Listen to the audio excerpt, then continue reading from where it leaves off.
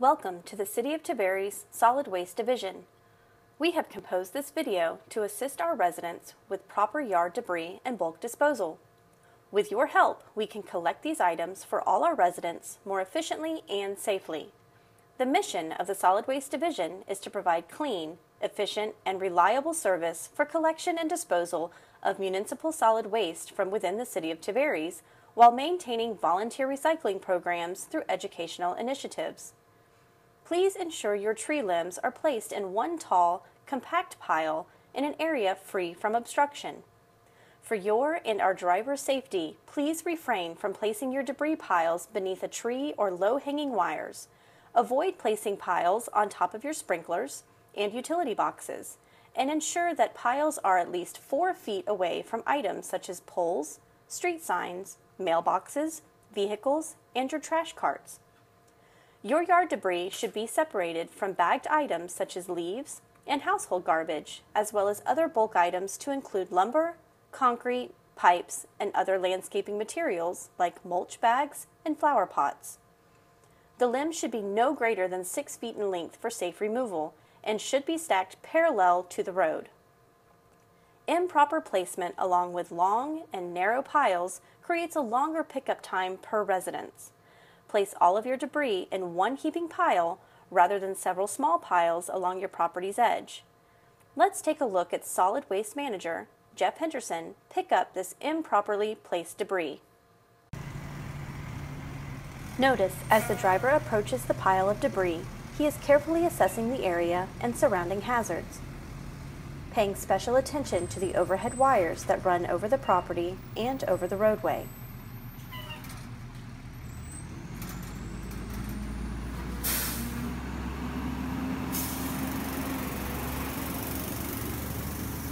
Once the truck is in the safest location for pickup, the driver sets the outriggers to stabilize the truck.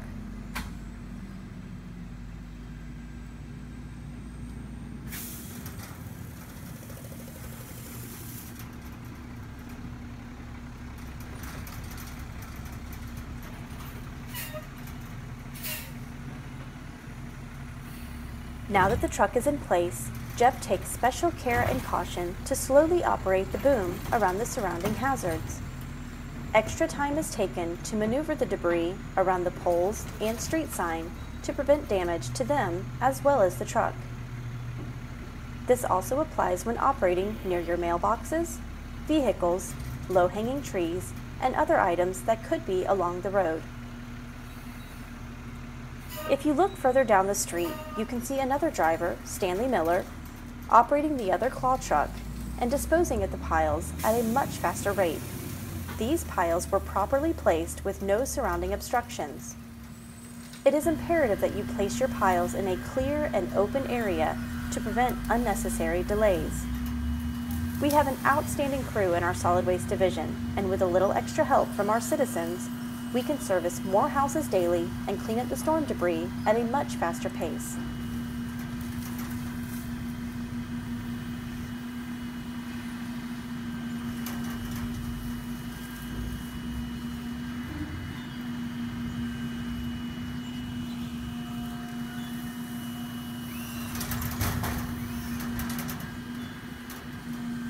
After each load, the driver packs down the debris to make additional room in the bed of the truck so he is able to service more houses in one load.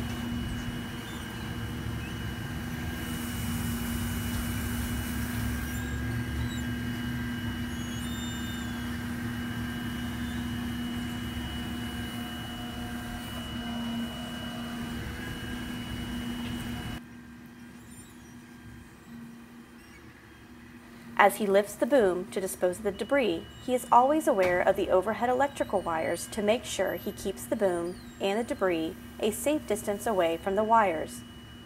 Surrounding hazards impede the driver's normal pickup rate and decreases the amount of homes he is able to service in one workday.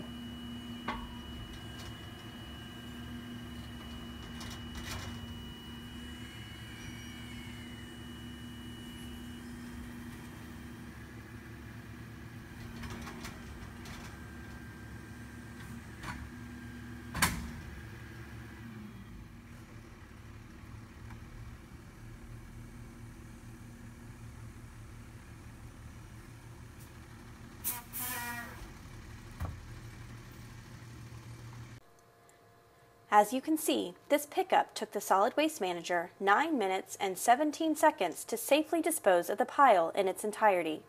Simply placing the pile away from the power lines, telephone pole, and street sign could have saved the driver 5 minutes at this one residence.